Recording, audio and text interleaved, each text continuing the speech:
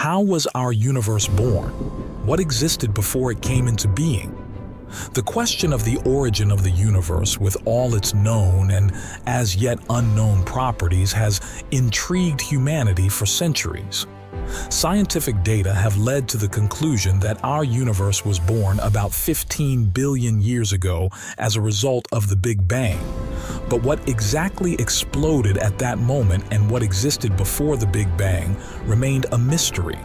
However, scientists have made significant progress in resolving these questions, and the overall picture of the universe's first moments is now quite well drawn.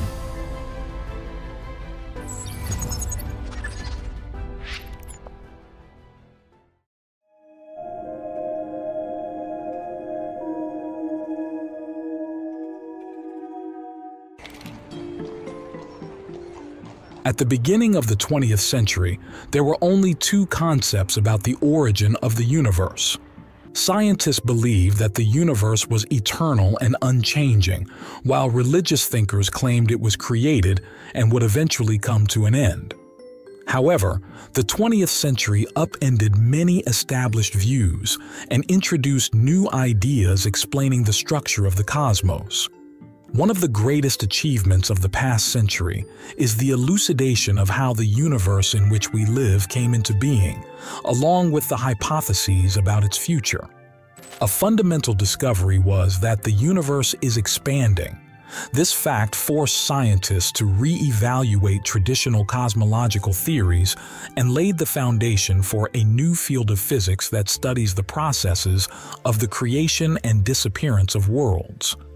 In the 1920s, Edwin Hubble discovered that the light from distant galaxies has a red tint, which becomes more pronounced with increasing distance.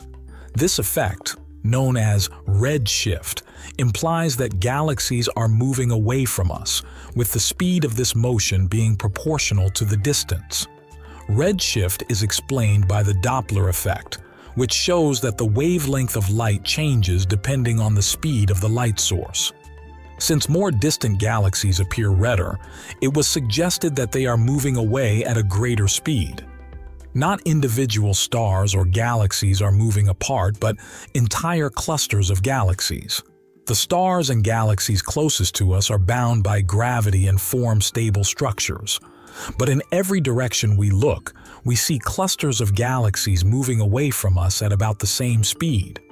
This can create the illusion that our galaxy is the center of the universe, but it is not. No matter where an observer is located, they will see the same pattern. All galaxies are moving apart from each other.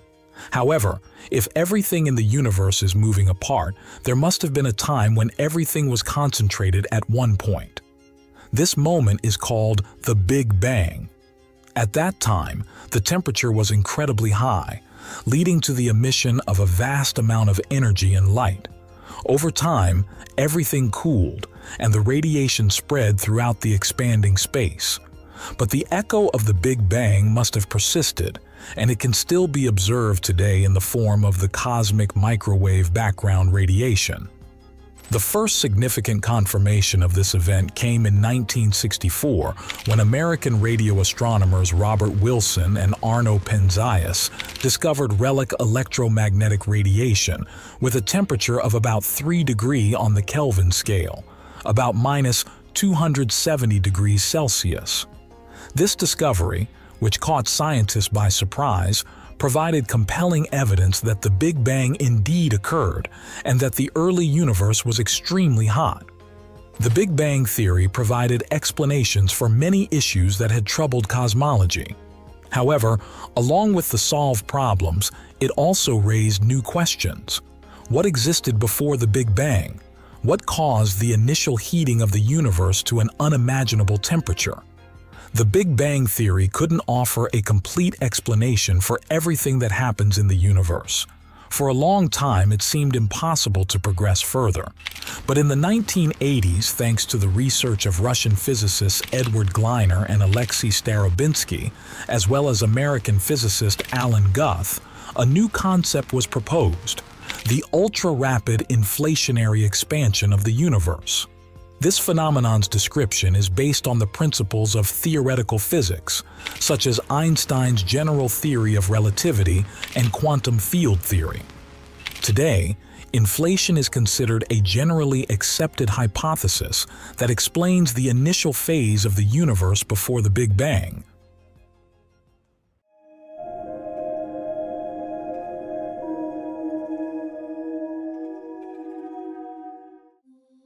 Inflation is a period in the history of the universe when it expanded at an incredible rate. Describing this phase is challenging because it involves both very small and very large magnitudes, which are hard to conceptualize. To understand what inflation is, you can use the analogy of a snowball rolling down a mountainside. Imagine a mountain covered in snow. If you start rolling a small snowball from the top, it will grow as it moves downhill, gathering more and more snow, stones, and branches. As the snowball increases in size, it gains speed, and if it reaches a cliff, it might break apart, scattering into many pieces. The process of inflation can be thought of as the rapid growth of a snowball that suddenly begins to increase in size. The inflaton field, a hypothetical component of space, is the force that initiates inflation. Like the snow covering the slope, it fills all of space. At some point, a random fluctuation occurs, creating a small region of uniform inflaton field. When we talk about a random fluctuation, it means a spontaneous, unpredictable change in space that leads to the formation of a specific area or structure. In this case, we're referring to something happening within the inflaton field, a hypothetical form of energy which results in the formation of a small region with certain properties. A homogeneous inflaton field indicates that the values of the inflaton field are the same or nearly the same across this new region. This differs from a situation where the field's values vary in different parts of space. Thus, when a random fluctuation occurs in the inflaton field, it means that a small zone arises in the space filled by this field, where the field's characteristics become consistent or homogeneous. This fluctuation, this spontaneous change in state, sets off a chain of events leading to the rapid expansion of the universe, which we call inflation. This region begins to expand at an enormous rate. The duration of this inflationary period was extremely brief, just a few nanoseconds, but during this time, the universe expanded by 10 septillion times. By the end of inflation, it grew to over 1 centimeter in diameter. When inflation ends, the inflaton field reaches its energy minimum. This moment can be compared to when the snowball reaches the cliff and breaks apart. The kinetic energy accumulated during inflation is transformed into matter, causing the universe to heat up. This process is known as the Big Bang. The mountain in our analogy might be complex, with slopes, valleys, and elevations. At every point where a fluctuation in the inflaton field occurs, a new universe might be born, each with its own development path. Some universes might be conducive to intelligent life like ours, while others might not have the right conditions for it. Despite the rigorous scientific calculations that explain inflation, many questions remain. For example, what caused this fluctuation to occur? Why is the universe so homogeneous when explosions usually lead to chaos? And what existed before the Big Bang? Although inflation explains a lot, it leaves room for further exploration and marveling at the mysteries of the universe. Our universe is now filled with stars, galaxies, and hidden mass, and it seems like the total amount of energy and mass is simply colossal. It's hard to imagine how all of this could have fit into the initial point from which the universe originated. However, there's a key aspect that helps explain why the universe could have been born from such a small volume. Beyond visible matter, there exists a gravitational field in the universe whose energy is negative. Interestingly, The energy of gravity in our universe perfectly offsets the positive energy contained in material objects like particles, planets, and stars. This means that the total energy and mass of the universe ultimately add up to nearly zero, which aligns with the law of conservation of energy. This characteristic explains why the nascent universe didn't immediately turn into a massive black hole upon its emergence. Since its total mass was extremely small, a collapse was impossible. Only at later stages of development did sufficient clusters of matter form, creating gravitational fields from which even light could not escape. Elementary particles that would eventually form stars began to appear when the inflaton field reached its minimum potential energy and the Big Bang occurred. During the inflationary period, the area occupied by the inflaton field expanded much faster than the speed of light. This didn't violate the theory of relativity, as the movement was not material but rather represented the expansion of the very boundary of space where the universe was forming. Imagine a rapidly moving beam of light. Its movement across the moon's surface could be faster than the speed of light, but that doesn't mean anything physical is moving at such a speed. Thus, despite the rapid expansion, there was no resistance from the surrounding medium because it essentially didn't exist for the newly formed space. An internal observer within the expanding space would see a universe filled with energy in the form of particles and photons. If they tried to measure the total mass of all this energy, they would get a number that's hard to imagine in real life because it greatly exceeds the number of atoms in the universe. The distances between particles increased quickly due to the ongoing expansion of the universe, but gravitational forces gradually slowed this process. Thus, after the inflationary period ended, the rate of the universe's expansion began to decelerate, but it is still continuing today.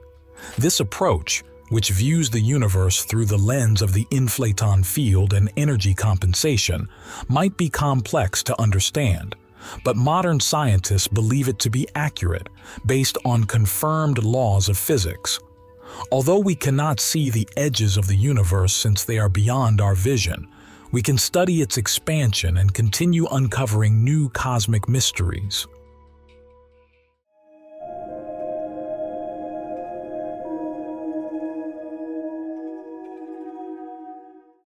After its birth, the universe rapidly expanded and cooled, mainly due to the swift increase in space. As this expansion continued, the wavelengths of electromagnetic radiation, which are associated with temperature, lengthened, leading to a decrease in temperature. This is why the cosmic microwave background radiation, originating from the early universe, has such a low temperature today. As the universe expanded, the composition of matter changed as well. Quarks combined to form protons and neutrons, resulting in the emergence of familiar elementary particles such as protons, neutrons, electrons, neutrinos, and photons. There were also antiparticles, but there were fewer of them than particles. This slight asymmetry saved our world from complete annihilation, which might have occurred if the number of particles and antiparticles had been equal. The cosmic microwave background radiation that we observe today is a result of the annihilation of particles and antiparticles. Initially, the energy of this radiation was high, but due to the universe's expansion and cooling, it has significantly decreased. Currently, the energy of the cosmic microwave background radiation is tens of thousands of times lower than that of massive elementary particles. When the temperature of the universe dropped to 10 to the power of 10 Kelvin, which occurred about 1 minute after the Big Bang, protons and neutrons were able to combine to form the nuclei of deuterium, tritium, and helium. This process was similar to what happens in thermonuclear bombs or nuclear reactors. Modern calculations of the amount of light elements in the universe are in good agreement with observations, confirming that the physical laws known to us were in effect from the first seconds of the universe's existence. The inflationary period, during which all of space expanded rapidly, led to the emergence of energy density inhomogeneities. Some regions had more energy than others, causing them to grow faster. These regions with slightly higher particle density became the very seeds from which galaxies and stars formed. Under the influence of gravity, these denser regions contracted, laying the foundations for new structures in the cosmos. Scientists who supported the inflation theory suggested that temperature fluctuations in the cosmic microwave background radiation could be evidence of these inhomogeneities. In 1992, the Russian satellite Radiance and the American COBE satellite confirmed this by detecting slight temperature deviations. These fluctuations became evidence for the inflationary theory and helped explain how galaxies and stars could have formed from the initial structures that emerged after the Big Bang.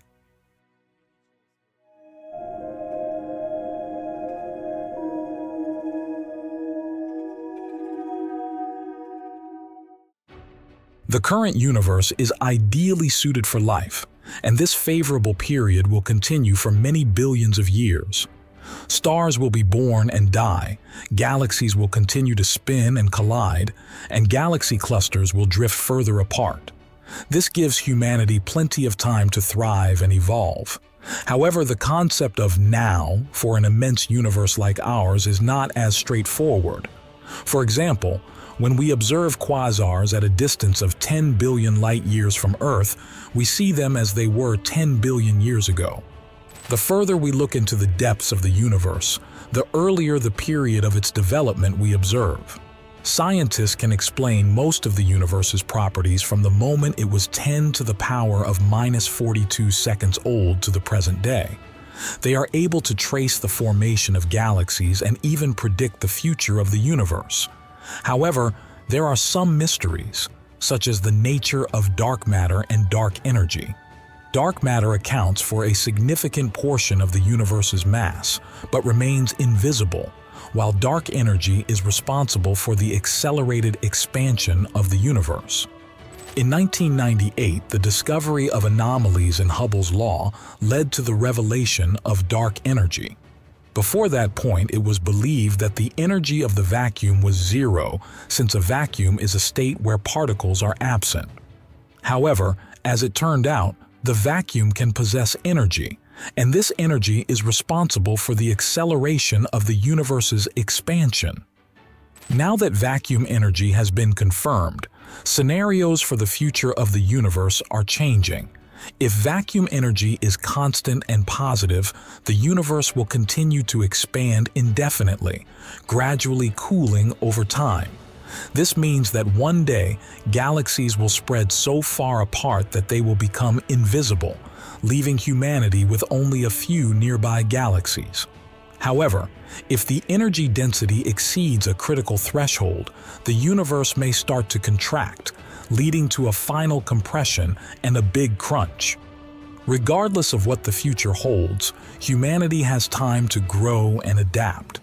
Perhaps one day we will be able to answer all the questions about how our universe is structured and what its future holds, or even find a way to explore other universes.